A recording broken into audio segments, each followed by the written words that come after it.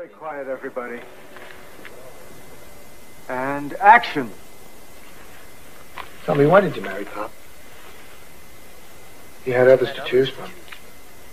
Oh, yes. All gentlemen, kind, considerate men, all very much like my father. All very much like my father. But what really drew you to Pop? I mean, what attracted you to him?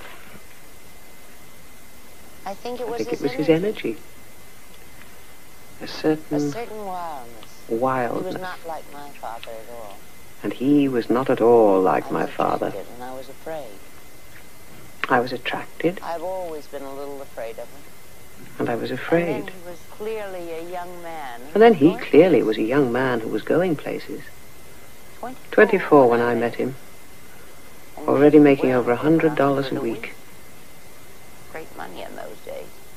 The baker was all tongue-tied on the outside, but in the home,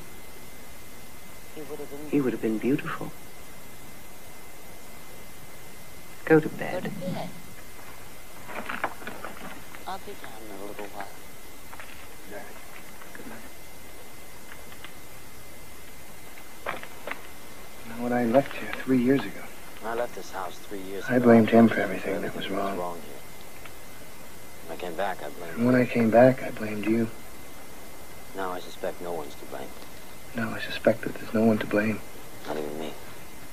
Not even me.